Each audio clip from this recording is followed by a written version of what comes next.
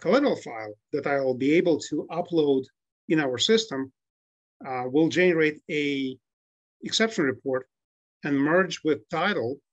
And now you have a complete due diligence report and exceptions that you can give to the seller.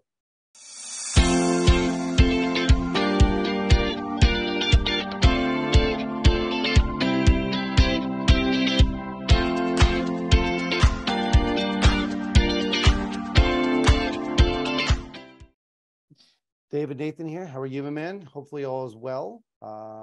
Things have been a little chaotic. I apologize for the craziness been going on right now, but we're running into some issues that are out of my, I guess, control for a minute.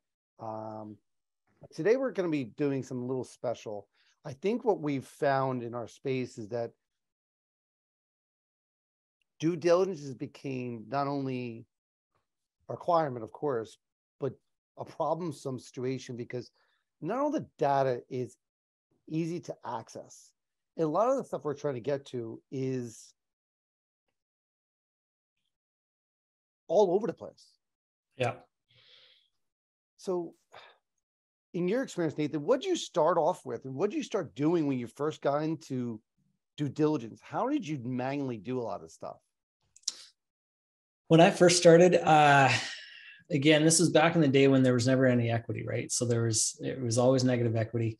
So I had to know what the value of the house was. That was like number one job.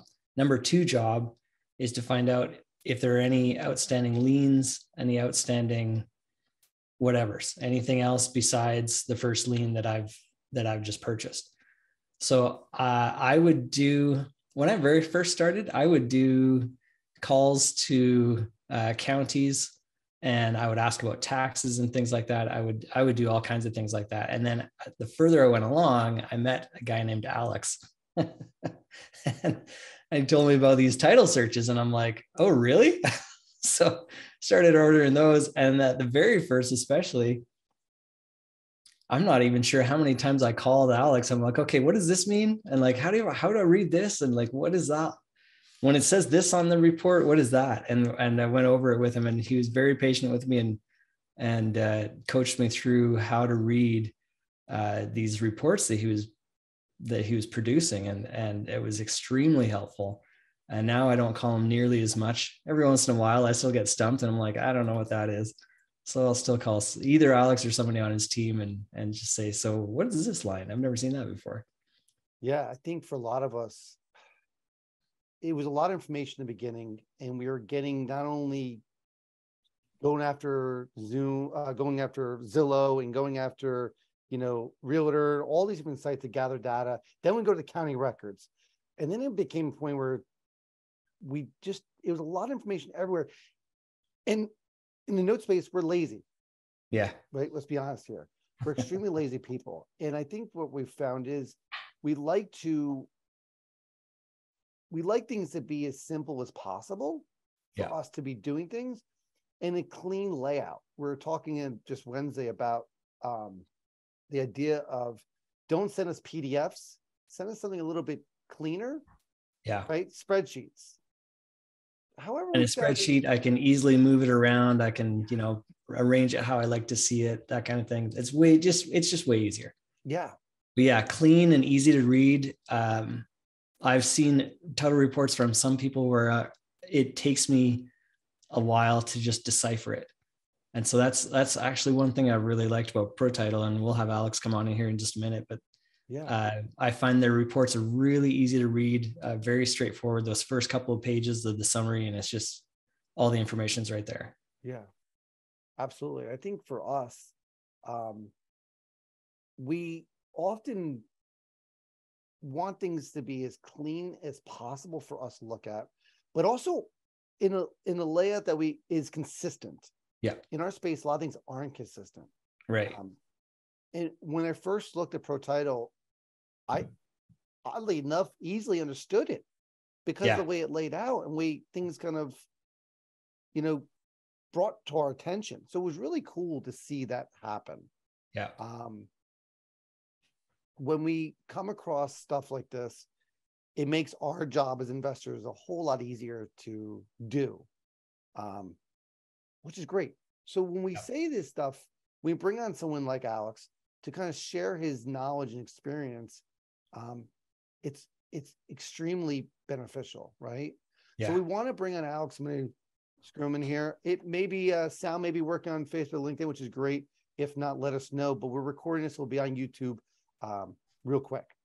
So Alex, how long have you been doing this title stuff? I feel like forever. It feels like forever. Hey guys, great to be here. Not only you're my clients, you're my friends, right? Every time we meet, it's a small group of folks that know each other. I love to hang out with you guys. Next time I'll see you at the conference, we'll definitely catch a drink. But I've been doing this stuff since 2007 as ProTitle USA. But prior to that, I was the investor, just like you, Dave, and you, Nathan, into apartment buildings and student housing. And I used somebody else, and I absolutely hated them. And therefore, I said, listen, I want to build something better, which is easier to understand for the investors. And I launched ProTitle, which was an experiment for me, but apparently it was successful enough to make it a full-time business, and it grew exponentially to the point of, you know, us today sitting talking to each other while we have contracts with some of the large funds out there, billion-dollar funds, GSCs, FDIC, and others that now utilize ProTitle as one of the key vendors to provide the title data. And as you pointed out, David, it's the key is standardizing the data. It doesn't matter where it comes from, right? You have 3,500 jurisdictions in the US. Every jurisdiction has its own unique way of recording data or documents. And we have solved the issue of, you know, pulling the data from different jurisdictions, different documents, standardizing the data, and delivering a single formatted report to the investor. So it's easy to understand whether the data comes from Vermont or Maine or Florida or Puerto Rico for that matter. And we do service quite a bit of investors in the capital markets, both in residential and commercial space. So that's sort of my story, how far we go back and how far we went forward from the time we started. I'm trying to remember when we met. It was probably like 2012 or 13, somewhere in there, 14 maybe.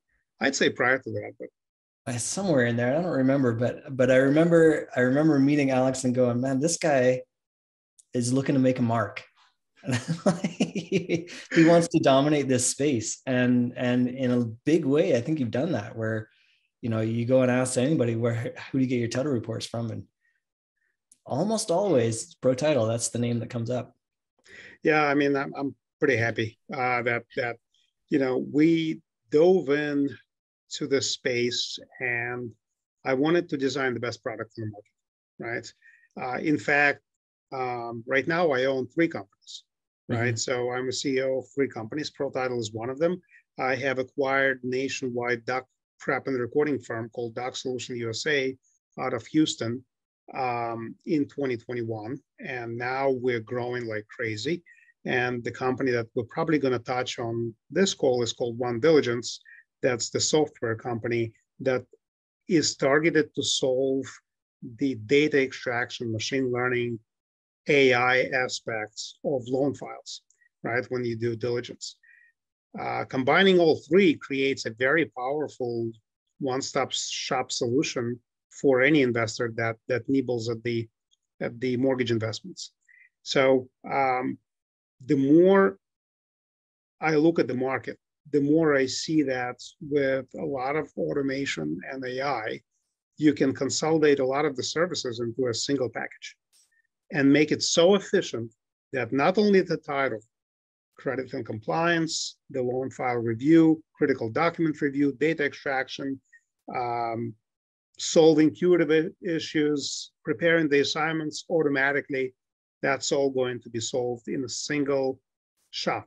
You don't need 3 vendors, you just need one, or at least one umbrella, right? So that's the goal for me next, to go ahead and create this single structure of seamless due diligence on the market that nobody else has. Interesting. Amazing. Holy cow, man.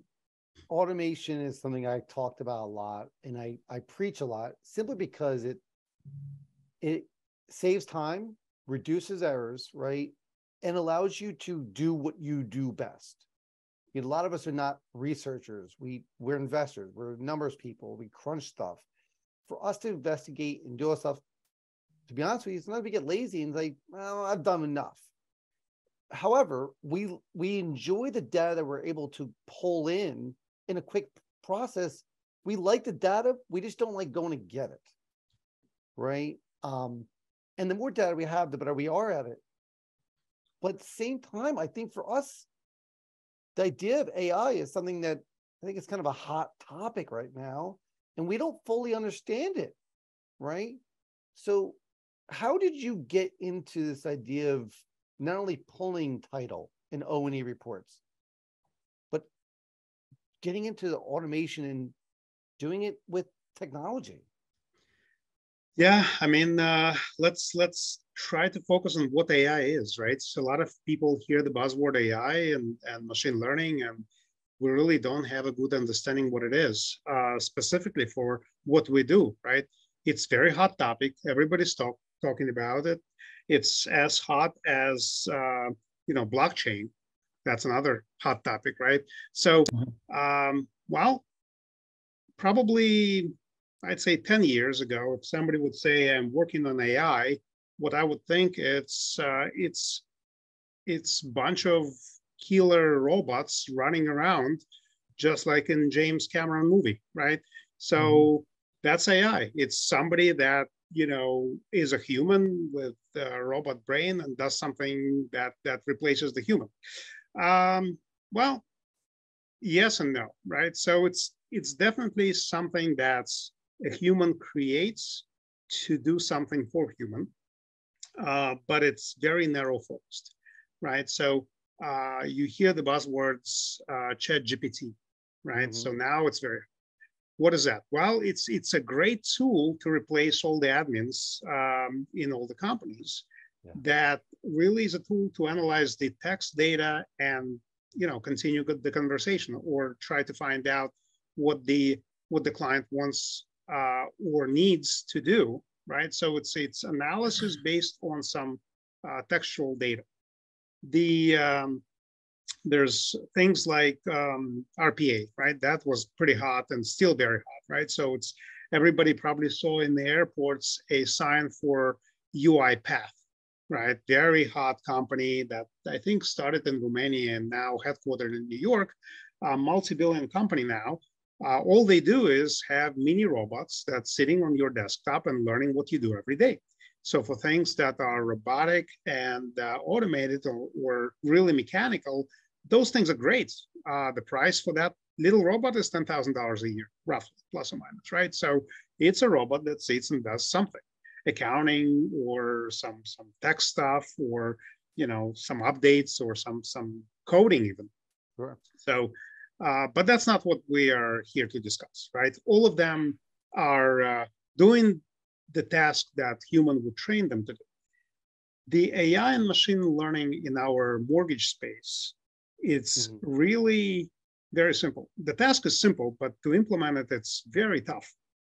The task is, I have a loan file, or Nathan is buying a loan. He has the loan file, which is 6,000 pages. I would really hate to look at every page and find out what it is, right? Because it's up to me to run diligence, and I don't want to do it. I'm too lazy, right? So what I want to do is I want to take this 6,000 page document, load it somewhere, and get something back that tells me, hey, you're missing a note, or it's out of compliance, or the title policy insures for the amount which is too low, right? Than the mortgage itself. So all of those bells and whistles and checks, ideally you want to have a black box that automated everything, right? So let's call that AI module for a diligence. That's what One Diligence is. It's a system or a platform that allows people to drop their loan file inside and get the exception report back, right? So what is machine learning, right? That's another hot buzzword that we talk about. So machine learning is for any document that machine doesn't understand, from either understanding what this document is or what data is inside the document, called data extraction, right? Have an ability to learn on the fly what this document should be.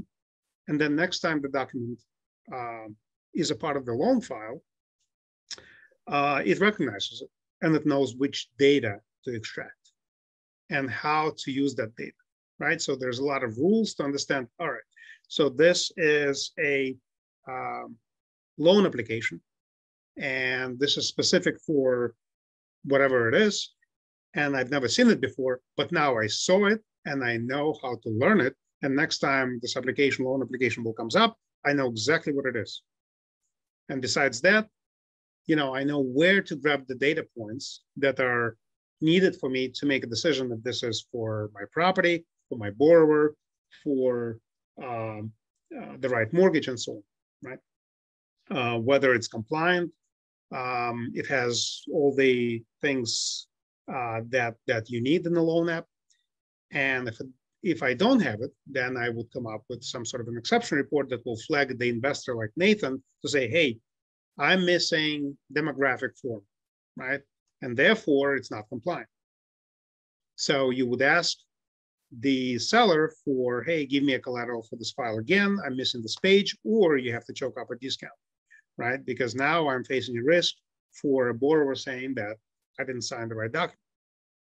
Or maybe you have unsigned loan agreement or unsigned HUD-1 final statement, whatever it is, right? So now you have to be able to make rules to check things on the fly, right? And that's called machine learning, right? Machine learning to identify and then build the rules on top.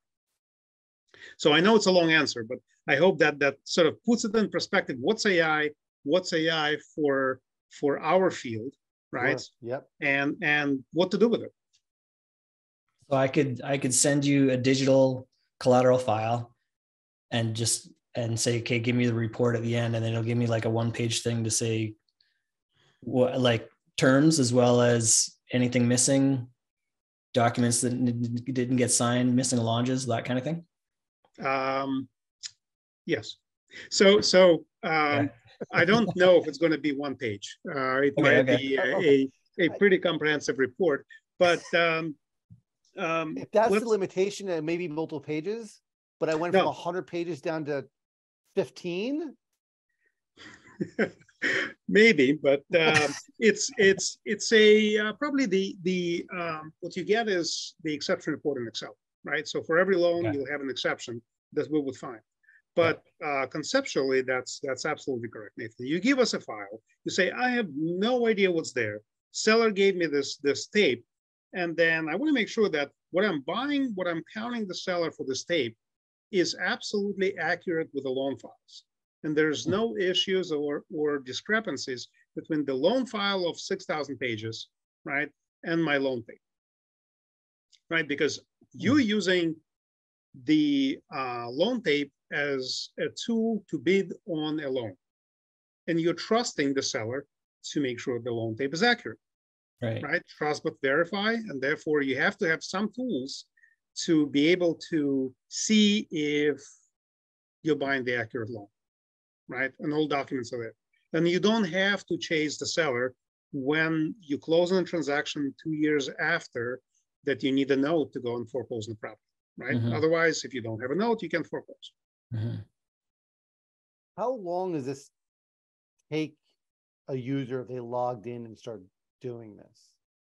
Well, we typically don't let the users play around with the system as far as QCing, but at the same time, we do provide the SaaS-like approach, or we provide our QC staff to go and look at the documents. I'll give you a little demo as well, maybe, a little bit later, but You have someone asked, do you have a background in AI and technology?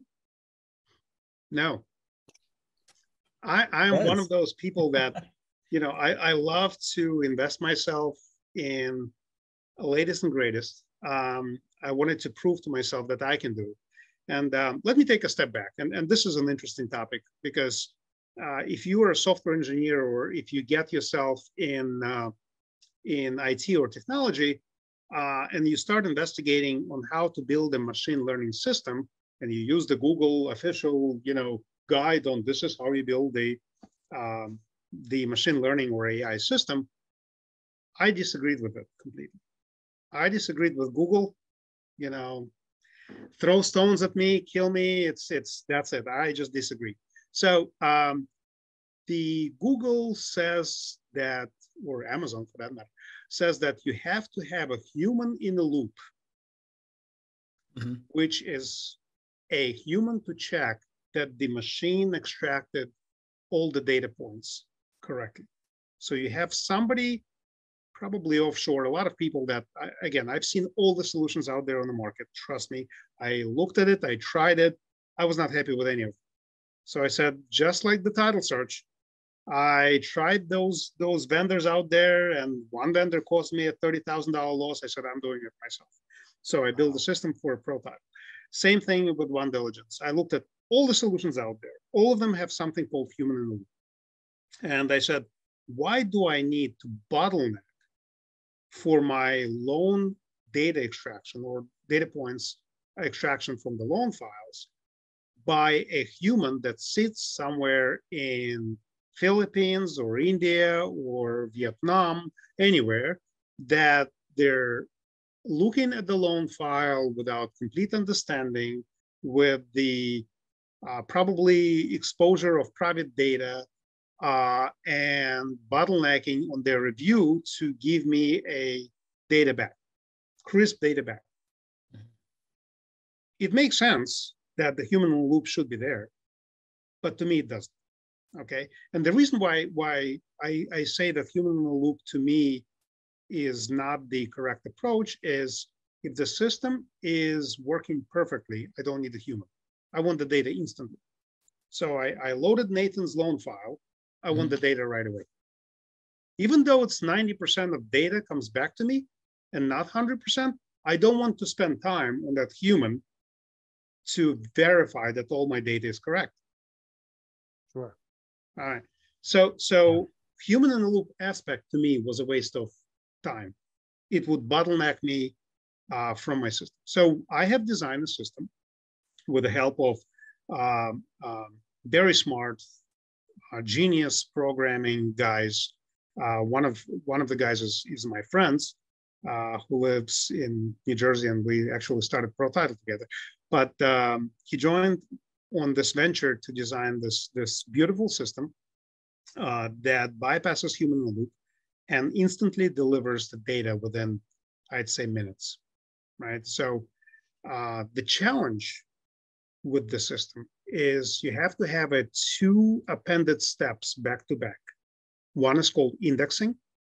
What is the indexing? Indexing is a step that's required to identify each document within the loan file, right? So in other words, I have 6,000 pages, and I wanted to identify a document within 6,000 pages, which is called a note, policy, mortgage, loan app, hot one, and so on, or appraisal, or a mod for that. Once I identified the document, I wanted to submit it for extraction, data extraction. So I take this document and I submit it for data extraction. And then, a few minutes later, I get the data back and I do something useful with it. So all this process, I currently didn't spend any human labor.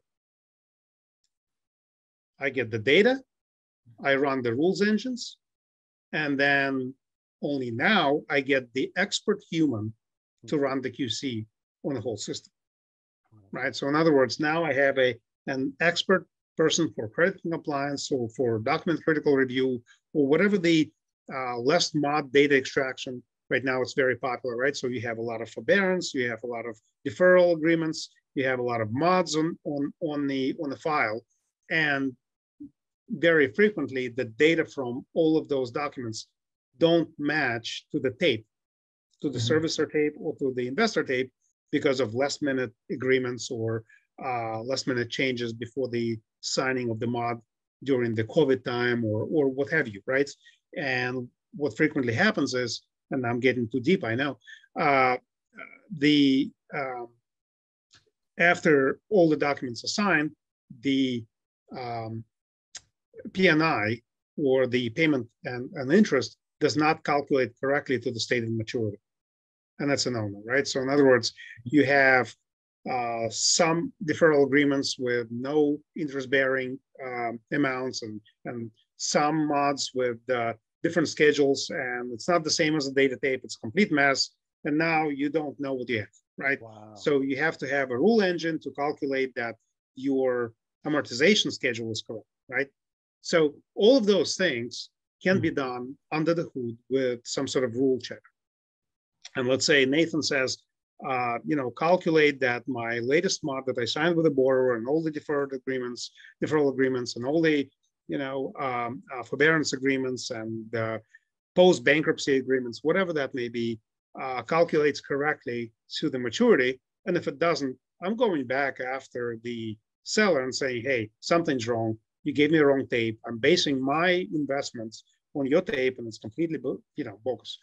So those kind of things can go under the hood. And coming back to Nathan's points, am I giving Nathan, 50 pages worth of report? No, I'll just have one exception stating that for this loan, the amortization to stated maturity is above, let's say, whatever Nathan told me, $5,000 or $1,000. Wow. And therefore, Nathan has tools to go and negotiate and make a decision. Do I discount this loan, or do I go and just tell seller, you take it back? So right? For those people who are either newer or don't know this process, let me give you what we've done for years, just to show you the difference, right? We get a file report in, we call ProTitle, we get a simple O&E report sent to us with the open mortgages, any taxes, outstanding taxes, copies of the mortgages and things are filed, maybe les pendants filing, stuff like that. And we usually send this document along with our collateral file to either an attorney or a collateral management company to start reviewing. And we get, with an attorney, may cost us $150, $200. And we get an exception report in a few days. This is doing it quicker, easier. And a lot of attorneys really don't like to review collateral files. It's not really worth their time and effort. So that's the old-fashioned way of doing it. And Alex is absolutely right. It doesn't really need, it needs someone to understand what that looks like, but you can connect things to things back and forth and see the chain being completed because it went from A to B to C to D as signatures. But then you also have to figure out if the actual numbers actually match up, which means you have to run your own amortization schedule, run your own data numbers. Having all this in one is pretty impressive. Yeah, that's interesting. Very interesting. I'm glad that I made people think. It's we have some right. people here. John Darville said that he does this for a living, I believe. He has a background in AI, and what you're doing is amazing. So it's thanks, very unique for the industry that has pretty archaic solutions out there. So let's just say that. My goal is to basically throw money to break the market, right? We're trying to change how things are done in a way that makes sense, right? With the latest technologies, I think we should be able to create something that costs less, quicker, and easier to understand, right? So as a buyer and seller of the mortgages or real estate, you get a title with recorded docs, as David put, and collateral file of unrecorded stuff, right? And typically, ProTitle would do a great job in understanding what's going on with the file, from the recording docs perspective, liens, mortgages, taxes, and so on. And we would generate a bunch of dashboards and analytical things just specifically for title. And I always thought, it's so weird. We are just focusing on this narrow element of the due diligence without looking at the full scope of the diligence. And that's what triggered me to go and buy the doc prep and recording firm, which now enables us to generate the assignments and releases instantly by OCRing and validating data on the ProTitle side, right? So in other words, I already deal with the title documents. I already get the mortgage. I get all the data points. What prevents me from pushing a button and generating the assignments?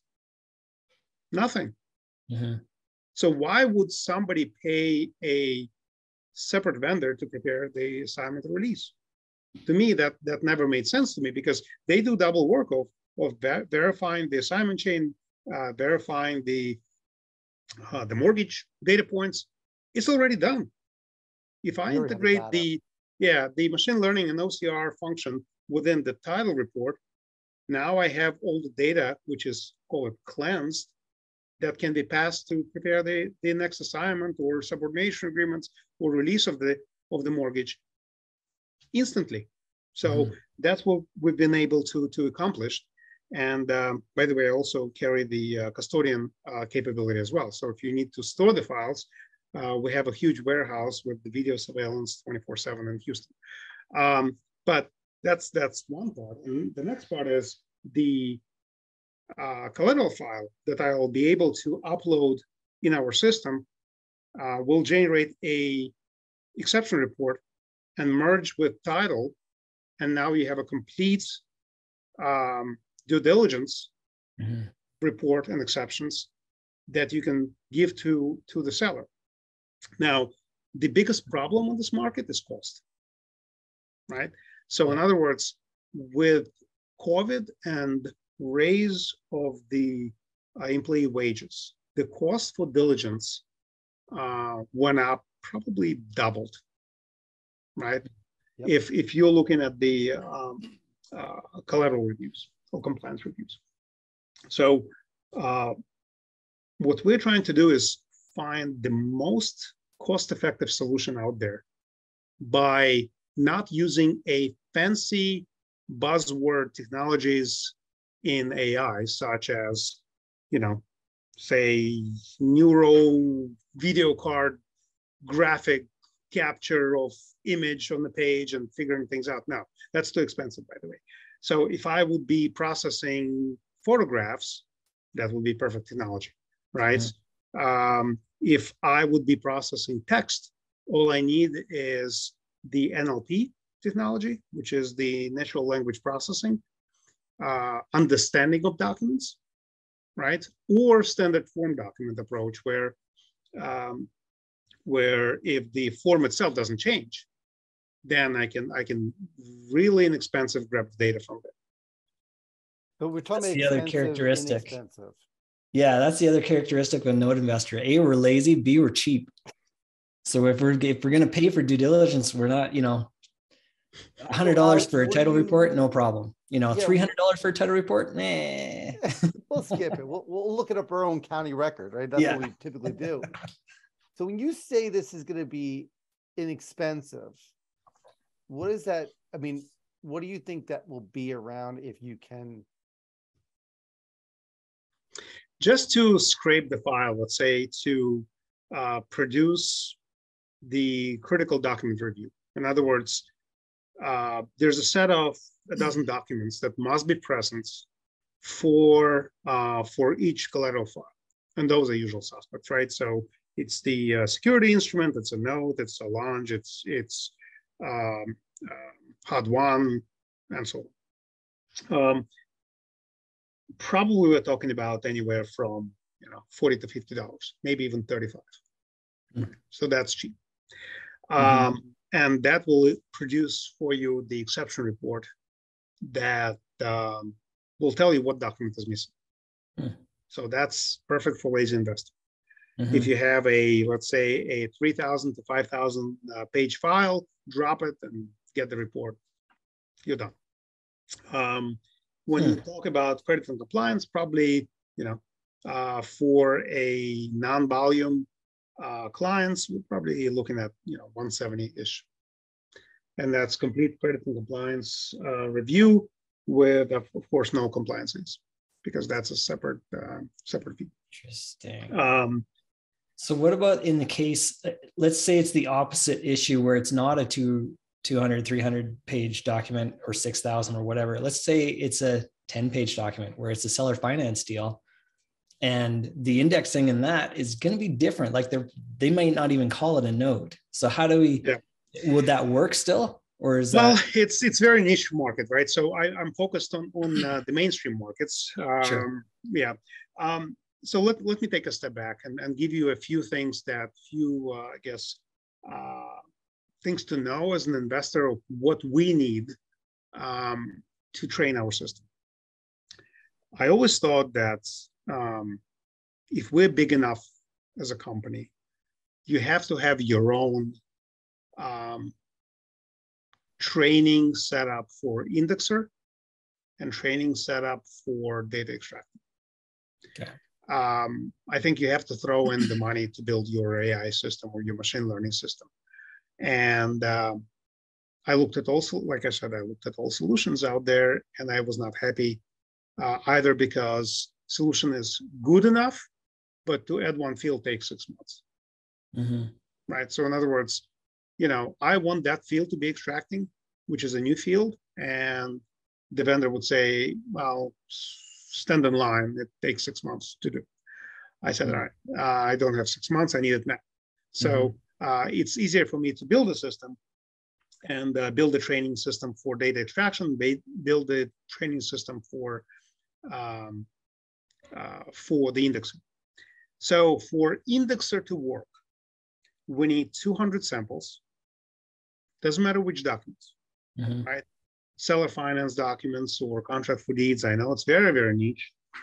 We need 200 samples of single type of documents for a system to know that this is a seller finance note or this is a contract for deed. And it'll always, whenever it sees that type of document, it'll know, okay, I know what it is. And we will use the same set of 200 documents to extract the data points. Right now, our production is about, we can train up to 20 new documents a week for the indexer, and we can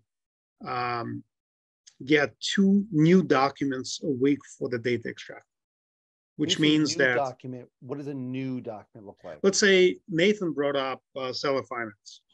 I don't remember what it looks like, Nathan, even though I've been around. Maybe I do.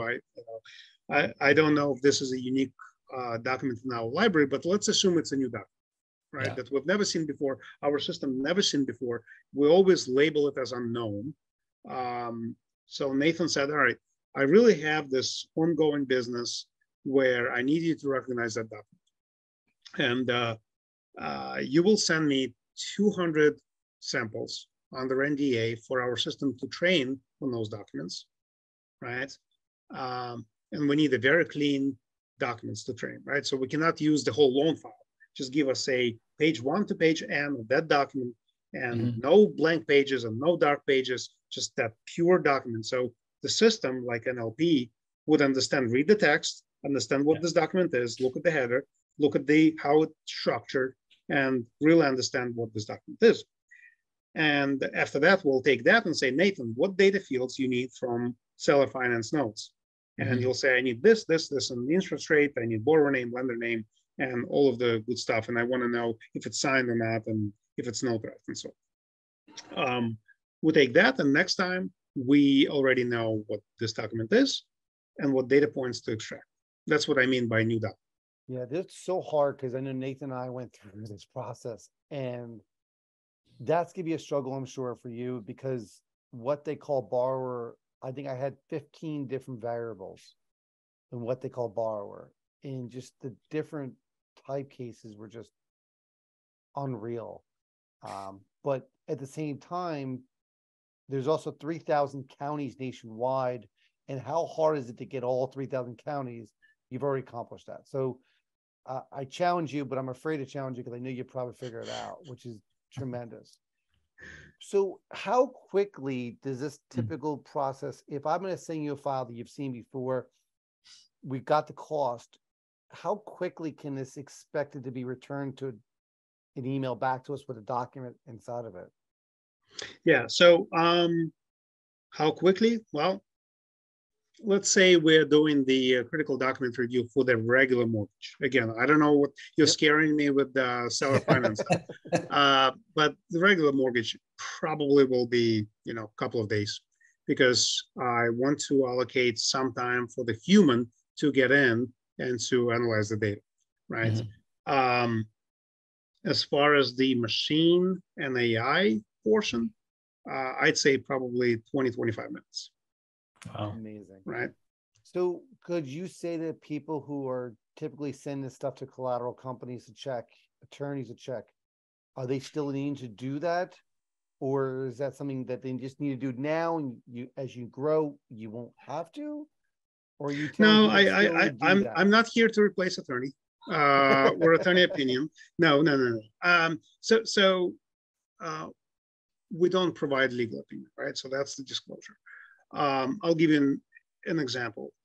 Let's say you're buying a note in New York and you don't know what anti-angle law is that was signed by a governor at the end of the year, which really makes your note unenforceable. Attorney would know it, and attorney would know how to check, what to check from the perspective of prior foreclosure action, affirmation agreements, releases, and so on. You don't. Attorney does. Mm-hmm. We're not the attorneys. We're not going to assume the liability or interpretation of the documents, right? We provide the data and the data points.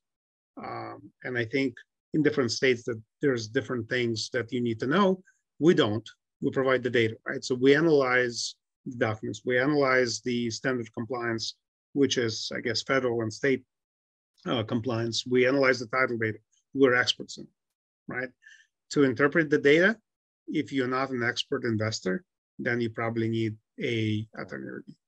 That's awesome. Then we can take that report that we get back, and I would probably still send it with the original collateral file over to the attorney, but with that report attached saying, we've already gone through it.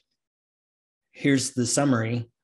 Is there anything we need to look out for? Is there any, weird gotchas in here that we're not prepared for? Exactly. It's not only you send the original collateral, we bookmark it for you automatically. Right. So that's a part of the machine process where once you index the file, we return the bookmarked file in the PDF bookmark to you and to the attorney. And we create the exception report, which you can send to not only to your attorney to review, but to the seller. Yeah. And say, can you comment on all of those exceptions that, one diligence pulled up, and therefore, maybe their attorney will look at it and comments on your exceptions by saving you some dollars, right, to go to your attorney. So, Alex, we're coming to the close of the hour, so we'll make sure we give enough time for everyone. I think for a lot of people, this is up here, just below over their head.